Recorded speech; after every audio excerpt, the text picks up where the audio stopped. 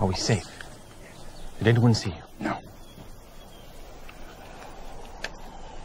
Why are we meeting so far from the city? Do you think it would be wise for this meeting to be overheard by anyone? Are you sure you weren't followed? Not unless whatever's following has wings.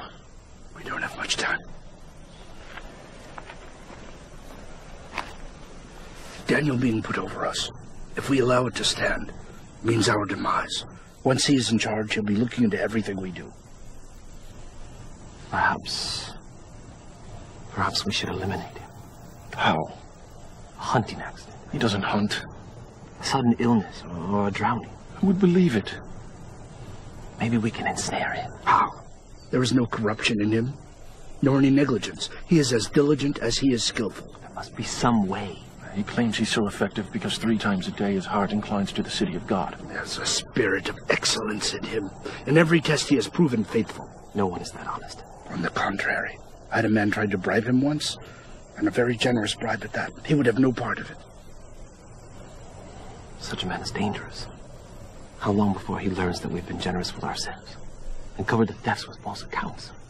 We'll never be able to find any basis for charges against him unless it has something to do with that god of his. That invisible god of his. No altars, no shrines, no idols, laying claim to every good thing, yet somehow not responsible for the bad. I've seen him praying before his window, on his knees facing Jerusalem morning, noon, and night, always the same. Then perhaps we need to make him stop. He won't do it. Then perhaps we need to make sure he continues.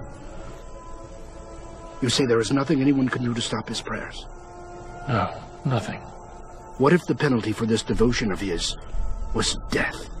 If we could forbid his prayers for an entire month under penalty of immediate execution? Don't be ridiculous. He'll just stop praying. No, he won't. I know him. He can't keep himself from praying to that god of his for 1 day, let alone a month. Well, I still don't see how it'll ever work. The king knows that Daniel and his people pray continuously, and only to one God. Which is why we need to disguise our purpose. O king, it has come to our attention that there are those among your subjects who still cling to the old gods of Babylon, in the hopes that their line of kings may yet be restored. And have not submitted to your rule. Who are they? That I may bring them before me and destroy them. It is not that simple of a matter to detect them, O king, for they are devious and work to hide their treasonous thoughts. And have you come before me without a plan for discovering them? We would dare not do so, O king. Indeed, we have labored to construct a plan whereby the loyalty of all may be tested. Then speak of it. If, O king, you were to issue an edict that none in Babylon, nor anywhere in the empire, may pray to anyone, be it to God or man, except to you for a period of 30 days. But what of the gods of Persia whom I serve and obey? Well, you alone, O king, would be free to pray to them and offer them sacrifice. You would stand as a priest before all the peoples, and in this way ingratiate yourself to the gods themselves, because for an entire month, all of their worship would come from you. Thus their worship will continue through you, and the old gods of Babylon will be starved for worship, lessening their power. How would you enforce such an edict? No one would be allowed to go before any altar or shrine for the entire period, except for you. And anyone found violating the decree would be thrown into the lion's den before sundown on the very day of the offense. In this way, their treason would be discovered and eliminated in a single stroke. I approve your plan. I, Darius, command it be made so. In anticipation of your approval, O king, we have taken the liberty of drafting the edict and bringing it along. Well done. Bring it here that I may fix my seal.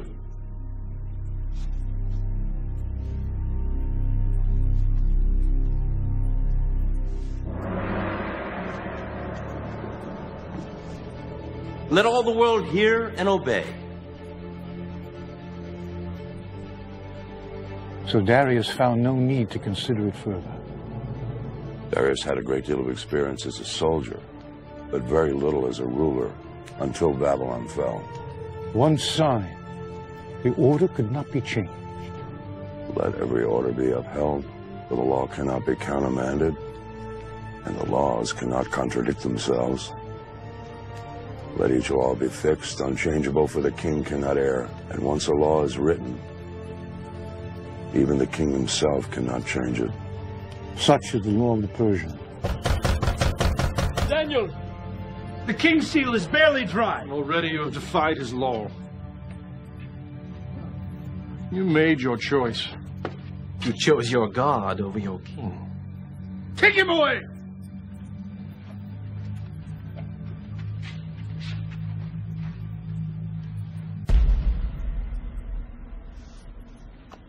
O king, it is my sad duty to inform you that someone has already defied your decree. Bring him to me. Bring forth the prisoner!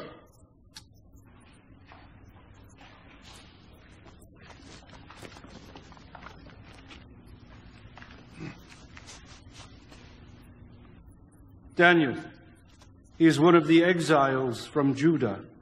He pays no attention to you, O king, or to the decree you have put in writing. He still prays 3 times a day. What sort of foolishness is this? Daniel's my chief advisor. No one is above the law. Yes, sadly, O king, no one is above the law. Bring forth the tablet.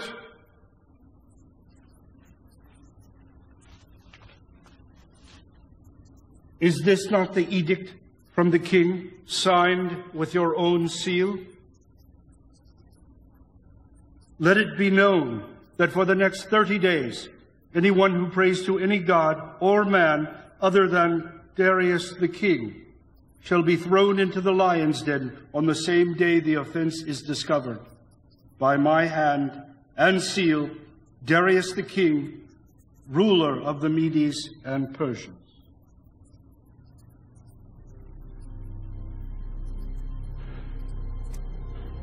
Call my counselors together. We will begin the trial. O king, live forever. There is no need of a trial. I am guilty. Knowing the king's command, I have disobeyed it. The commands of the king are immutable, and once uttered, cannot be changed. I shall command my wise men to make every effort to search out some reason that the law may be found unenforceable.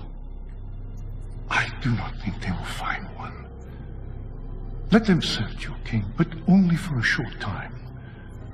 Because your own law commands that sentence be carried out the day of the offense. Already, the shadows are starting to grow longer, and you have only until sunset. Darius was angry with himself for allowing himself to be fooled, seeing that their purpose was not for his honor and glory, but rather for my destruction. And so Darius had the law book searched to discover if there might be some legal way to spare my life.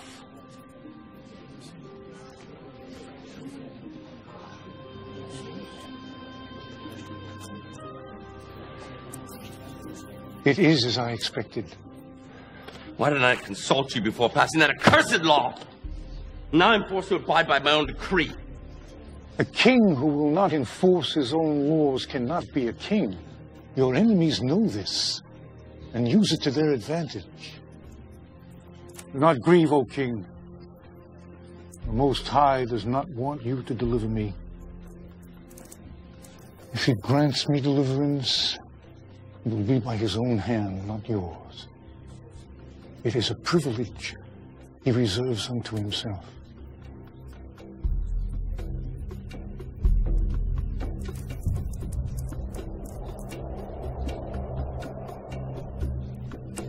And now it is time, O king.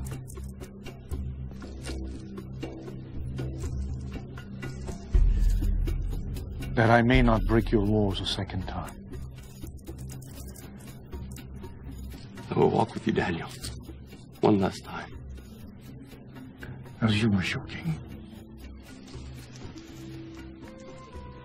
For those who have schemed to bring about my death, I will say only this. My forefather Abraham came from this land, and the Most High said unto him, I will make you into a great nation. I will bless those who bless you. And whoever curses you, I will curse. They have surely cursed me, and may yet live to reap the fruits of that curse.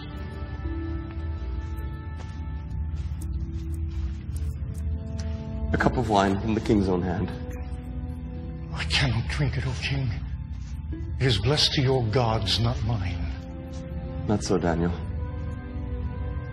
I have gone to your people and asked for wine which was blessed by them. From the cup I have poured no libation. One last gesture of friendship. My king.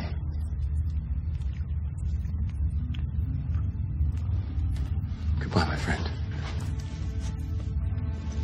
Farewell, but perhaps not goodbye. We have yet to see what the dawn will bring.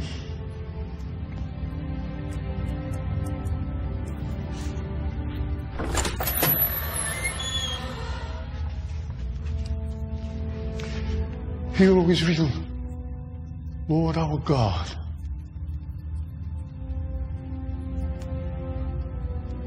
The Lord is one.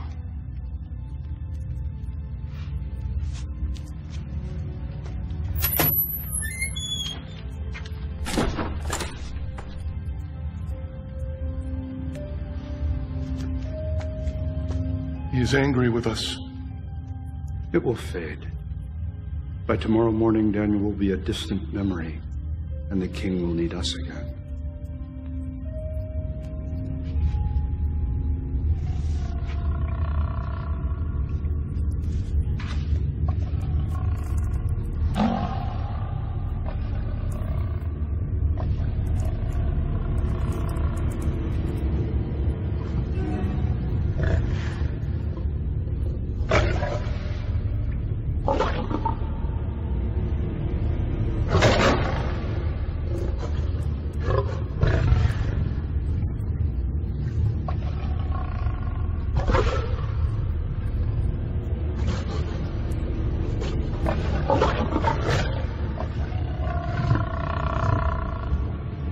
Have mercy on me, O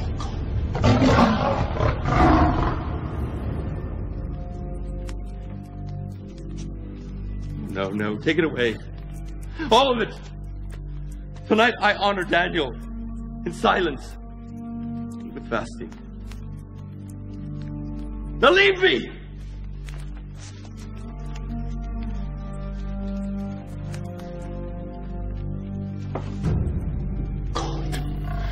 Have mercy on me.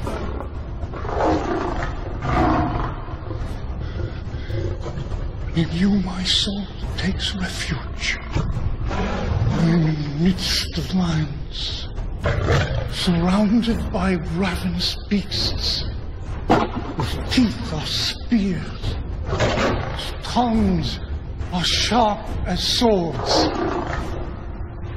I call upon your name, O Lord. From the depths of the pit, hear my plea. Come near, you say, do not fear. O Lord, take up my case. Redeem my life.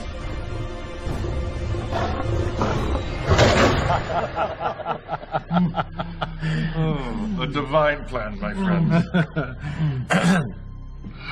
A toast to the lions who show no partiality to a Hebrew over any other man.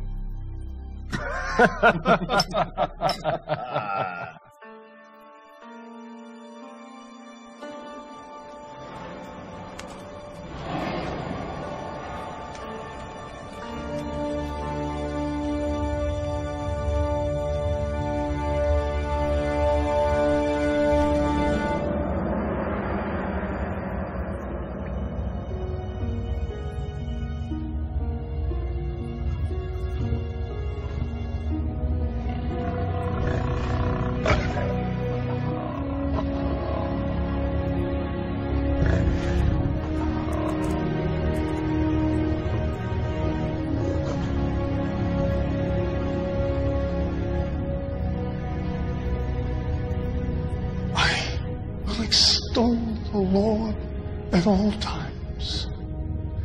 His praise be ever on my lips. But those who seek the Lord will lack for no good thing. A righteous man may have many troubles,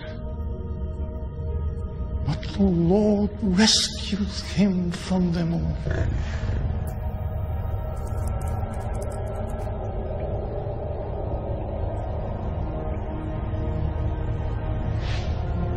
You have rescued me from the mouth of lions, and I will declare your name to my brothers in the congregation. I will praise you. Out of my way, Daniel, servant of the living God. Has your God been able to save you?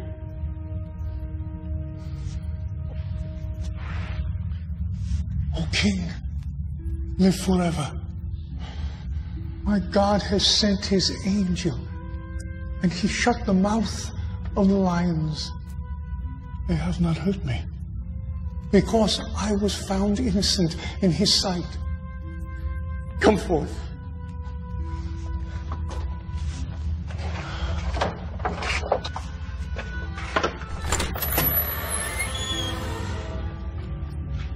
Behold, there is no sign of wound on him, for he has trusted in his God. Surely your God is above all men, for while you were in the lion's den, you were in his hand.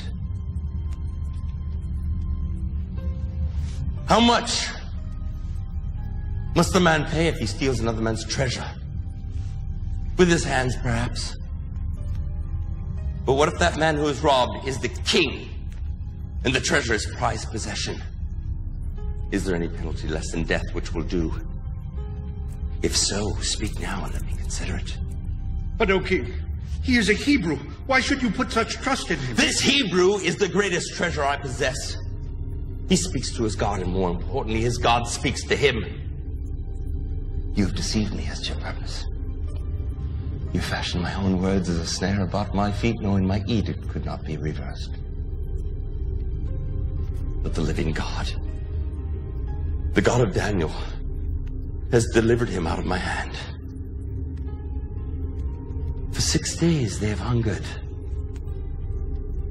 but today they shall feed. No, no, no, no, no, no, please.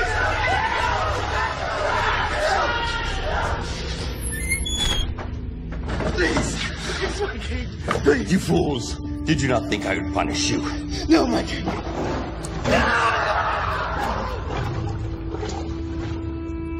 They have spread a net for my feet.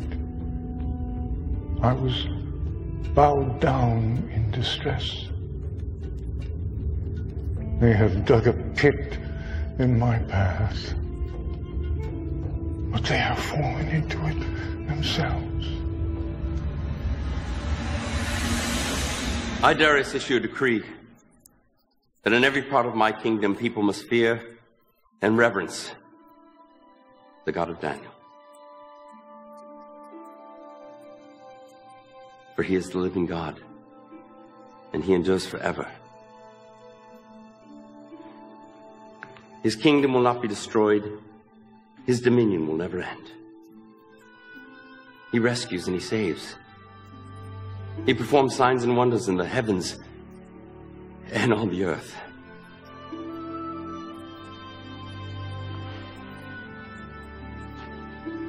He has rescued Daniel from the power of the lions.